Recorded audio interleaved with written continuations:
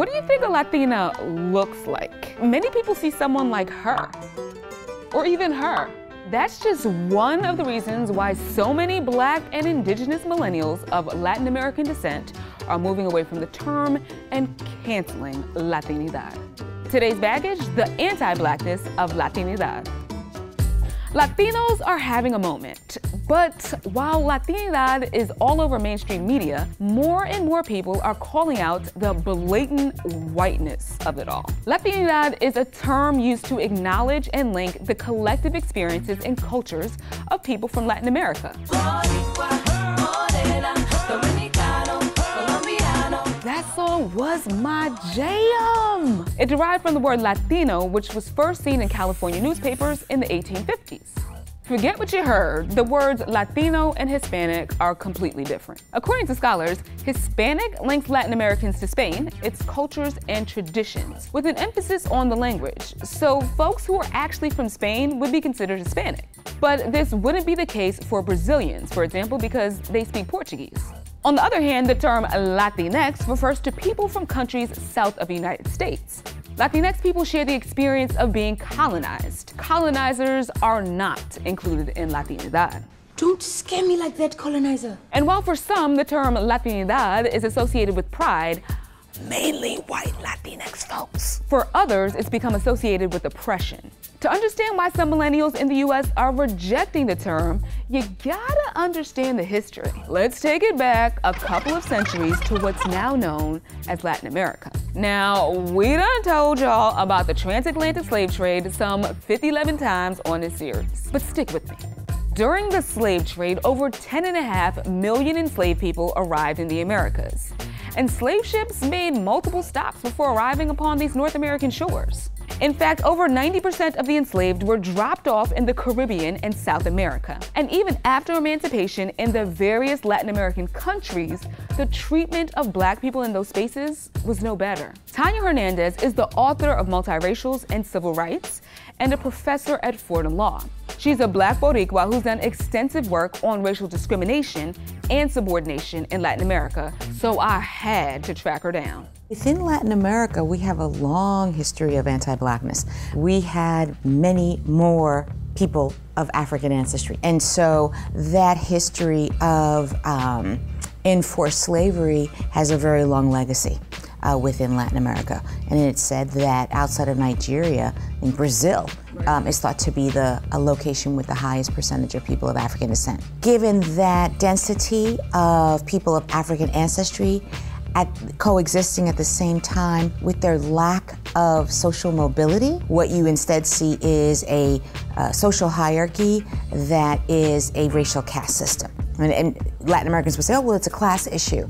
But when a class issue is so completely coalescing with a pigmentocracy, then it's hard to say it's only about class. And when I refer to this term of pigmentocracy, what I'm referring to are the ways in which there is a social hierarchy that is arrayed from light to dark, with light being places with the most economic success, the most greatest access to socioeconomic opportunity, and darker spheres with less. And the only sort of additional nuance in that is that you could have light skin, but if you have African features or African hair texture, then that low is your currency. Given this obsession with whiteness, it's no surprise that throughout Latin America, there were government-led efforts to make countries majority white.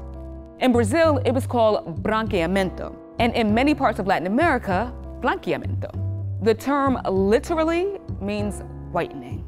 But what is fascinating to note is that after the emancipation of slavery, what you instead see is a turn to the use of immigration law to diminish the access and the mobility of recently emancipated slaves. Like in Argentina and in Brazil in particular, where they had the funding for this, they sort of opened the doors to European immigration. In Argentina, the population doubles after the emancipation of slavery because of the open door policy for European immigration. Beyond bringing Europeans into Latin American countries to literally lighten the race, Hernandez also said that there were restrictions on the lives of people of African ancestry, like the types of jobs Black people could work, the Afro-spiritual religions that they practiced, and even the quality of their education. So, Latin America, y'all think that you're not guilty of institutionalized racism led by the hand of law? As Hernandez points out, the state and law played a huge role in Latin America's anti-Blackness some time ago. But the racist ideologies and aspirations of whiteness, though more subtle, still exist even in the United States. What do you think? Generations of racist conditioning are just gonna magically disappear? Like when you walk into a Dominican hair salon and have stylists refer to your hair as pelo malo, which translates to bad hair. I mean, this is what Latinidad looks like according to mainstream media. With BS like this, no wonder Black and indigenous millennials of Latin American descent are calling for Latinidad to be canceled.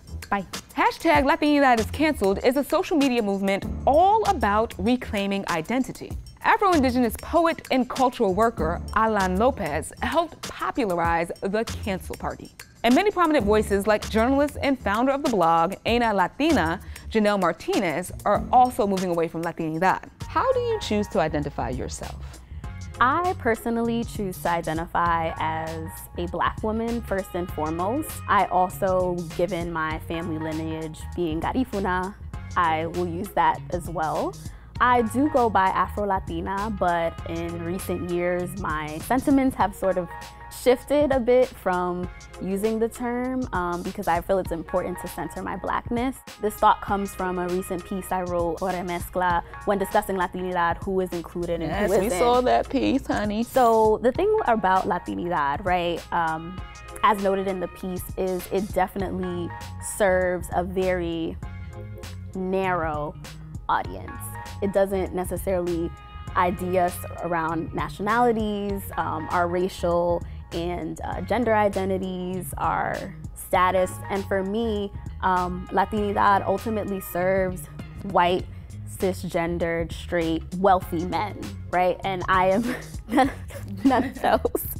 I'm at the margins of this term. What gaps exist within Latinidad? Talking about 33 Latin American and Caribbean nations, Haiti doesn't get included in the conversation, and being Garifuna even, right? Like, my culture's native tongue is not even Spanish, it's Garifuna. Oftentimes when people speak to this sort of, again, monolithic, unified term to encapsulate all these identities, there's a lot of holes in that. Can you speak to some specific ways that we've seen this anti-Blackness in pop culture? I think Spanish language media has very blatant issues. You can still, on occasion, see blackface.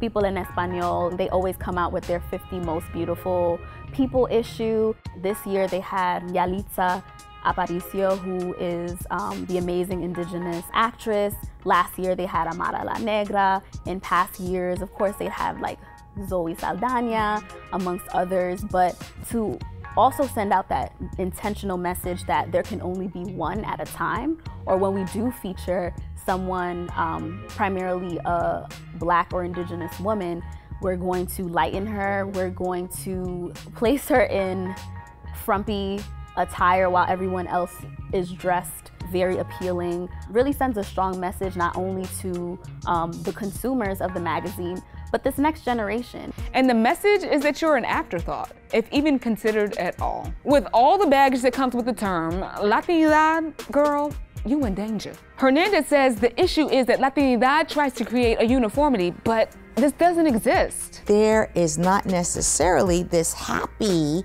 race-free dynamic within Latinidad. Essentially, this homogeneity is a lie. Correct. If we want to have a liberation politics, all of us have to be part of the liberation politics. And that means also being attuned to the ways in which we create our own hierarchies and need to unpack them and work against them as well. Self-identification is personal and somewhat fluid. While I could trace my paternal lineage to Cuba by way of Africa, when I'm in some white Latinx spaces, I'm not welcome. Ultimately, when it comes down to me and embracing this so-called inclusive notion of Latinidad that rejects Blackness and indigeneity, I'm good. Let there be no ambiguity. I'm Black. Blackity black, black, black. Y'all can keep that.